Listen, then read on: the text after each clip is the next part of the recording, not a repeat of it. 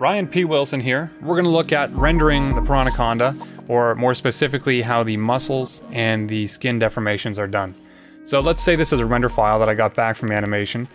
I just need to turn off the animation path, turn off the ground visibility, make sure that this is unchecked so it's ready for render, copy all these nodes, open up my render template file, and paste them in.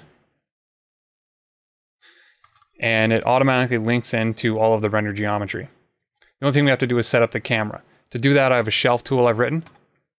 It's in Python. Just hit link camera, select the camera for the shot, hit enter, and it will link all of the translation and transformation and lens settings into our render camera.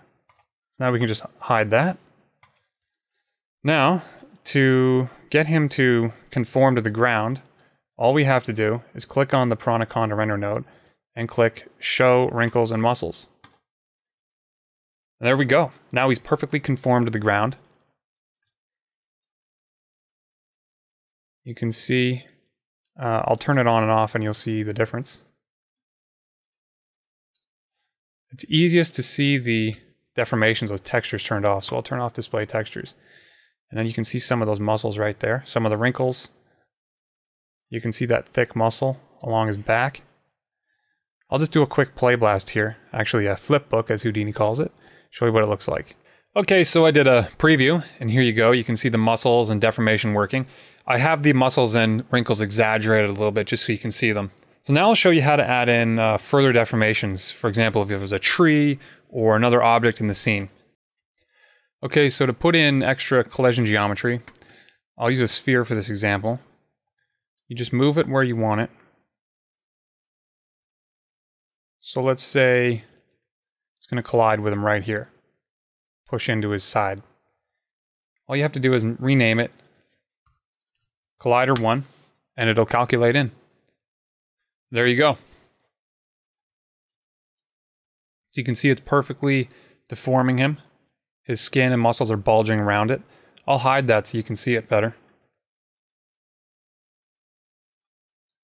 There, that's what it looks like. Now let's dive into the network and see how all this is done. I have a shot here. It's actually shot 13 in Piranhaconda, and he comes out of the water and snakes between some trees. So you can see that's what we have here. Here's where the water would be. He comes up on the land, goes between some trees, and you can see the muscle deformations happening around the trees, on the ground. So we'll show how we did that. That all happens at SOP level in the Piranhaconda node. Right to the top. First thing that happens is we bring in the base mesh. And that is just the base mesh after we sculpted. There's a head UV group on that. Body UV group. And that's used because we broke up the UV texture maps into various groups. Wrinkle attribute, paint that on because we don't want wrinkles happening on his head. And with the same thing for the deformation. This controls where the collision objects will affect. So it doesn't affect his tail fin, and it doesn't affect his jaw, head, and neck. We measure the polygon area from the rest geometry, and this is an actual measure of the area that each polygon takes up. Now we pull in the deformed version from the rig, copy all of those attributes onto the deformed version, including rest attributes. We set an attribute called back muscles, set it to be 0. Now we take the points down the back here and delete everything except those two strips of points. But a left and a right, we deform that onto the animated version, add a back muscle attribute and set it to 1 on this one. And then we transfer those attributes by distance onto the deformed version. And now we measure the polygon deformed area using a measure SOP again. And we promote the area to point attribute. And here's where we create the back attributes. We take the quotient of the rest area and the deformed area. That gives us a compression ratio. And we export that as smooth bias and bias. Then we put down 2 smooth SOPs, and we smooth the back, and we smooth the smooth bias. Then here's where we do the muscles. It's a VOP SOP, and you can see the effects of it. I'm going to turn off textures. It's just easier to see. And I'm going to turn on flat shaded.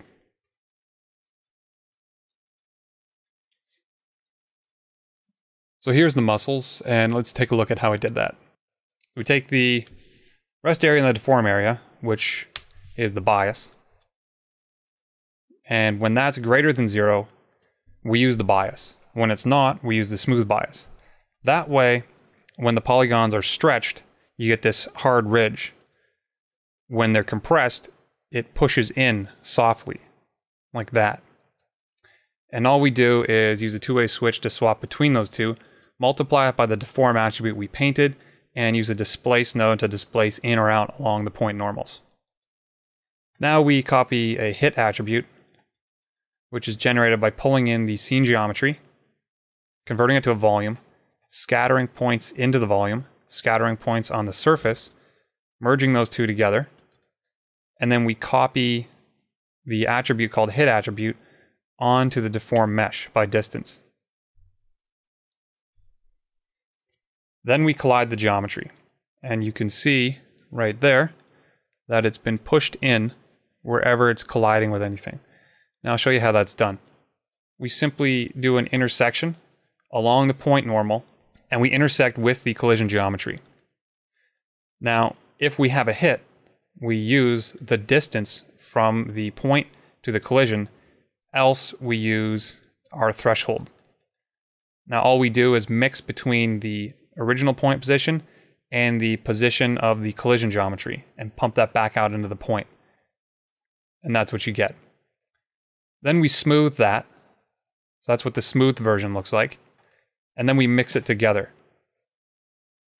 So we take the smooth point position and the point position, and we mix it based on the hit attribute so that it doesn't smooth it everywhere. It only smooths it near where the collisions happen. So we just smooth out some of those sharp edges. Then we do the inflation.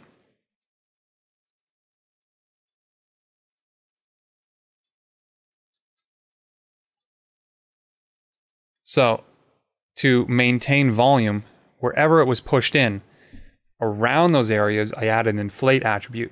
I push out along those normals to maintain volume. So let's see what happens here. Everywhere in proximity to what was pushed in now gets pushed out so that the creature appears to maintain volume. Then we do the same method we did above. We smooth the entire thing, and then we blend between the inflated point and the smooth point based on the hit attribute so that it only smooths the rough areas. Then to do the wrinkles, we measure the deform area once again, promote that to a point, and we run that through a wrinkle generator SOP. There you can see some wrinkles forming right there. They're easier to see when they're subdivided, so I'll just put down a subdivision node quickly. Now you can see them there. I'll just turn up the depth on the subdivision to 2, and we'll turn up the wrinkle scale to 0.4. Now let me show you how that's done. Inside the wrinkle VOP, we're taking the rest area and the deform area, and we're comparing them to find out if the wrinkles should be in or out. Then we take the rest position and we calculate a noise. And we use that noise to create a wrinkle map. We don't want all of the skin to wrinkle, we only want certain areas to wrinkle. Just as your skin would wrinkle, certain areas are more prone to wrinkling just because they've been wrinkled over and over again. So this noise map creates that type of wrinkling effect. And just like we did with the back muscles, we displace along the normals, either in or out, depending on whether the polygon is compressed or if it's stretched. Very simple, but it gives you an extremely nice effect.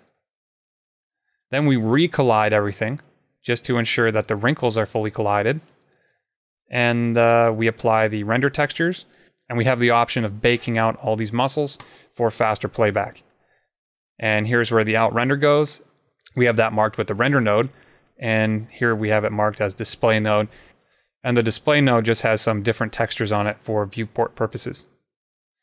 So there you go. Thank you very much for watching.